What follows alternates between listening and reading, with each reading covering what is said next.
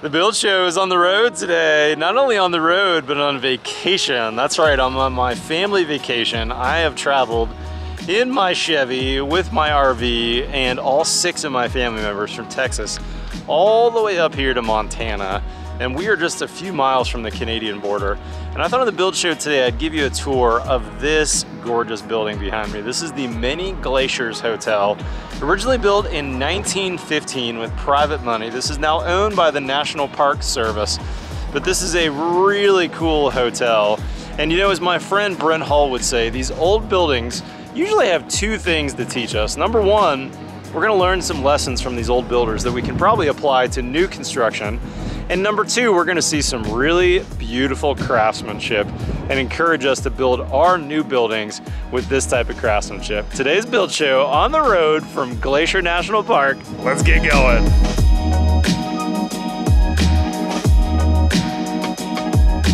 Hey guys, I just got a fantastic tour from the concierge of the hotel, and I've got some great facts and figures, but also some really cool details to point out.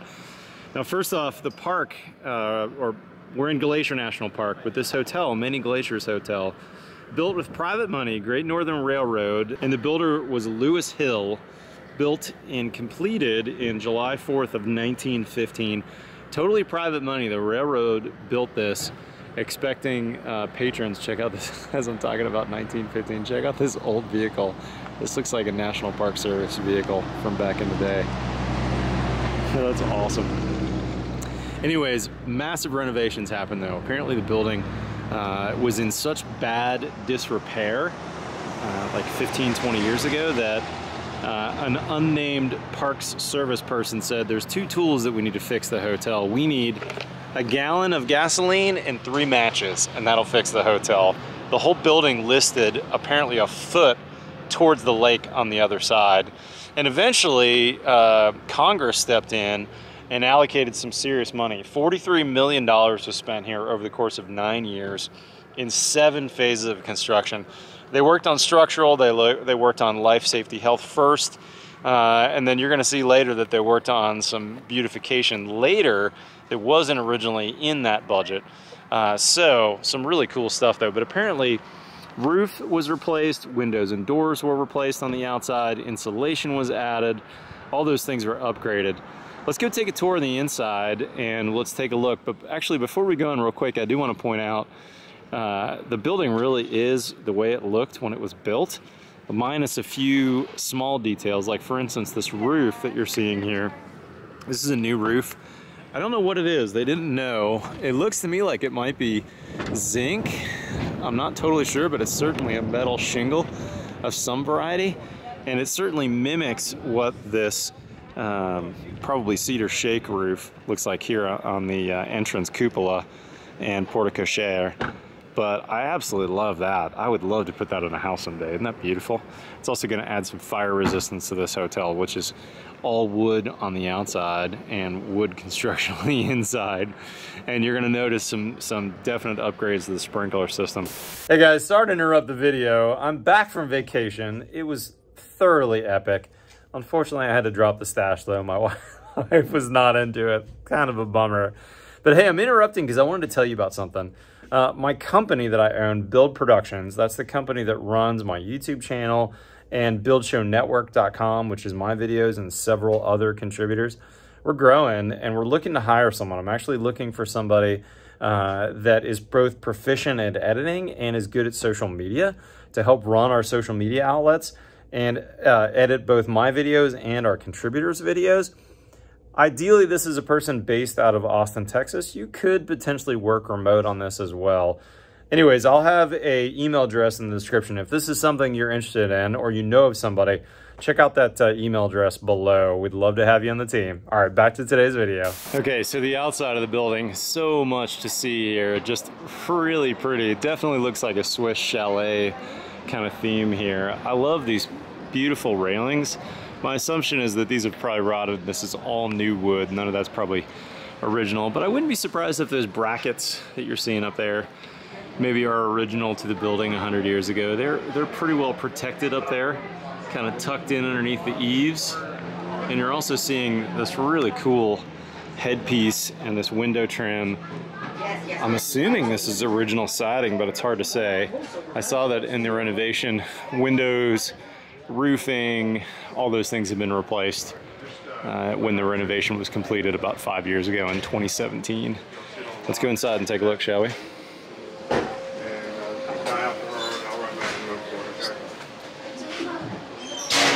Listed building.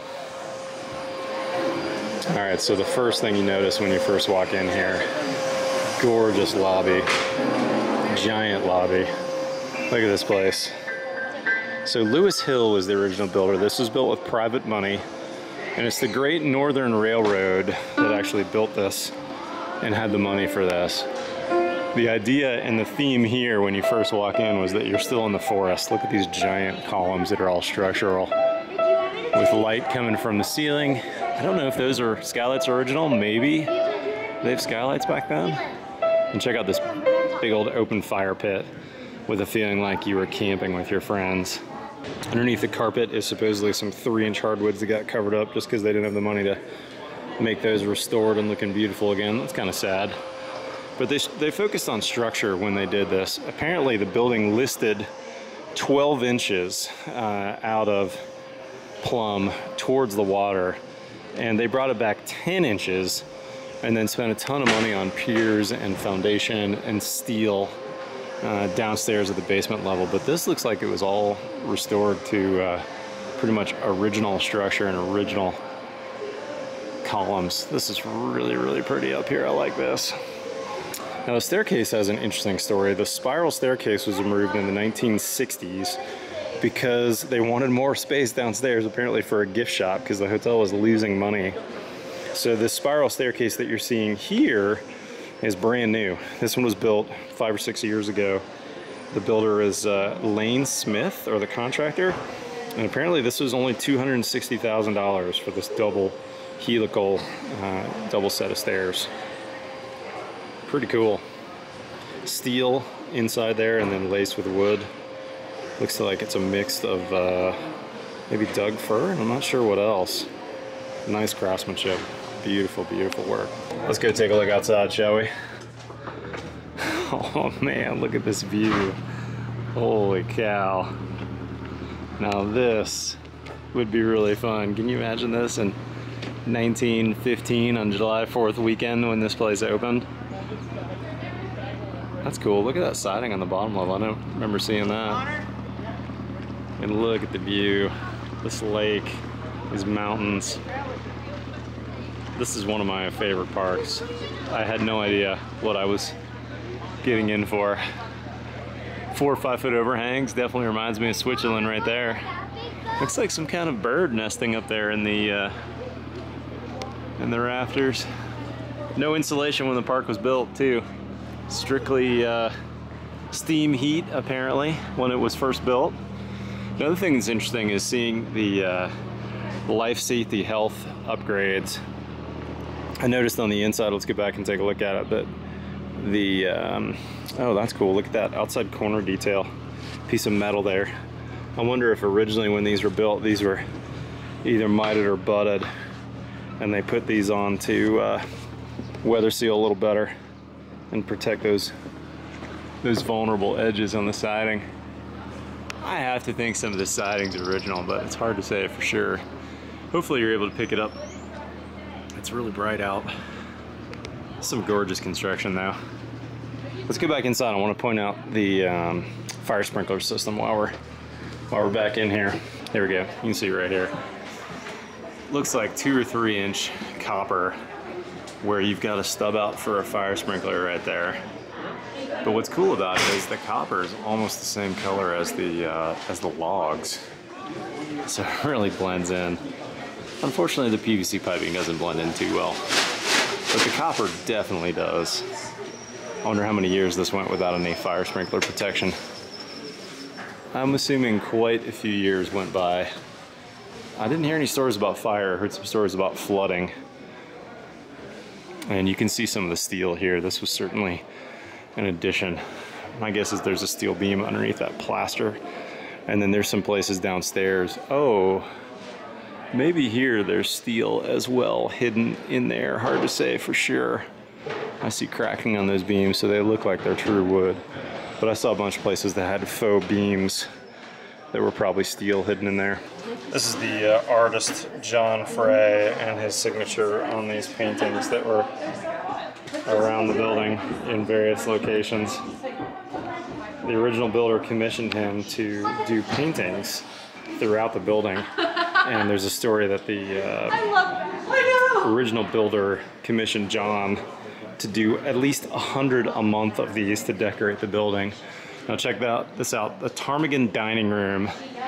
This is really a picture of craftsmanship right here. Look at these gorgeous beams. Got a big vaulted two-story area here. And the story is that the railroad builders that were building trestle bridges in the early 1900s built this. And I absolutely love the steelwork. It's fabulous in here. See that? All those connecting pieces. Really cool with a giant fireplace at the end. Now the story was that there was a lowered ceiling in here for a long time so that they could keep the building warm in the wintertime, because I think that they actually were using this not just summertime when it first was built, but currently the hotel only operates 100 days a year, and then they're blowing out the pipes the rest of the year to keep it from freezing in the wintertime. What a gorgeous ceiling. Beautiful. We've got a Lake Flato project going that kind of reminds me of the ceiling right here. But I want to show you this display. Here's the Great Northern Railway. That's the guy that actually built this place originally. Some cool old pictures. Check this out. Hotel staff from the 1920s with their lederhosen and a very Swiss looking outfit. Really trying to compete with Switzerland and Europe for people's summertime vacation dollars. This is cool too. This is a reproduction of an engineering drawing, and I love seeing this. Look, at the base of the building. Hard to tell what these are made of, whether there's actually, oh no, here it is. It shows it 24 by 24 by 17 stone. And then on top of the stone is a, looks like a, oh yeah, here it is. It's labeled a 6 by 6. And then a little note, all sills to be painted 2 coats of carbolical. I don't know what that is, but this is long before pressure treated woods were being used. Pretty cool to see the engineer do that. And check out this ad from the Saturday Evening Post. Glacier National Park, America's vacation paradise. Great Northern Railway. I didn't catch the year that the National Park Service took over, but this was originally all private money. So cool to see some of these details. Okay, my tour guide pointed out this painting. I don't know if this is also a John Frey, but this is 4 men. This was quite an old painting, at least a 100-year-old painting. And there's a buck out there in the water with a nice looking rack. And what's this man reaching for? His camera. The story is that this painting was altered. If you see 4 guys around a table 100 years ago and you see a big old elk or a buck whitetail coming through the water, you're not reaching for your camera, you're reaching for your gun. And so the story is, for politically correct reasons, this painting on the outside of the dining room area here was altered to remove the gun and to add a camera, which is precariously perched on, who knows what that was, maybe a rum barrel or who knows.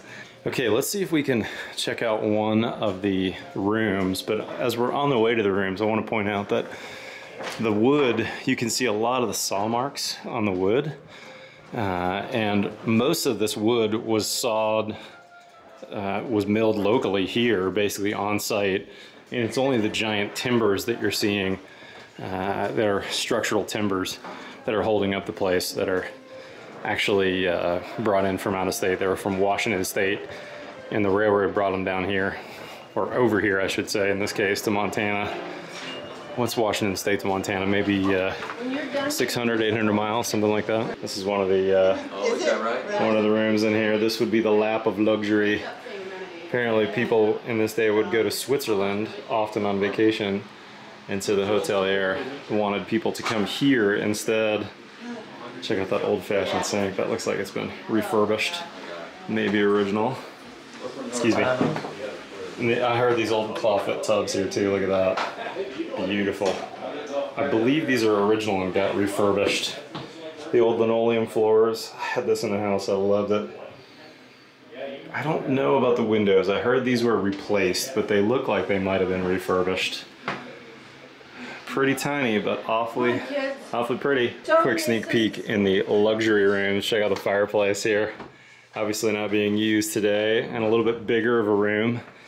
Electric heater on the side. You've got a fan in the corner to keep you cool. Great refurbishment. Beautiful. It's connected to another room. And a little nicer shower. Look at this. Beautiful. The luxury accommodation room. Love it. Paneling looks awesome. $471 a night.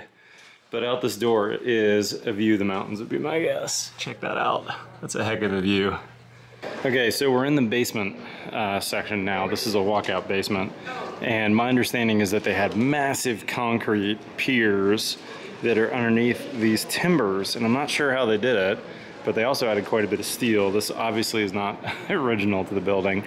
And then it looks to me like there's a moment frame in here too. This wood beam here is a faux beam, all the way over to that faux beam. And so I'm thinking that there's steel in there, and you can also see the bolts right there. So there's definitely some steel in there. And my assumption is that that was added during that renovation that was not that long ago to shore up the place and make this place more structurally sound. But they did a nice job hiding it, I gotta say. These box beams, I'm sure, fool 99% of the people walking by. All right, friends, thanks for watching this special vacation edition of the Build Show. What a gorgeous old building. And if you want more gorgeous old buildings, and even new buildings that look like old buildings, go check out my friend Brent Hall. He is shooting videos on buildshownetwork.com, and I'll also link on his Instagram so you can go follow him. Amazing, amazing builder, master carpenter based out of Fort Worth, Texas. But if you're not a Build Show subscriber, guys, hit that subscribe button. We've got new content every Tuesday and every Friday. Follow me on Twitter and Instagram. Otherwise, we'll see you next time on the Build Show. All right, so we're in Glacier, and we were moving campsites, and we stopped for lunch on the side of the road, and guess who I met? Dylan recognized me by my logo on the truck. Dylan, you've seen my videos? Oh yeah, big fan of the Build Show. That's hilarious. And you just built a house, is that what you said? I did, yeah, just built a house, got done in February. It was the undertaking of a lifetime, but couldn't have done it without the help of Matt. Yes, that's so awesome, Dylan. What'd you do in your house? Anything special from my videos that you've seen? Yeah, totally, a bunch of things. We did 3 inches of rock wool, raised heel on the outside of the house? On the outside, exterior rock wool. Fantastic. Raised heel trusses. I mean, the list goes on and on. We tried to have it be as much of a green build as we could. So awesome, man. Dylan, thanks for coming by, brother. Appreciate it. Yep. All right, guys, we'll see you later.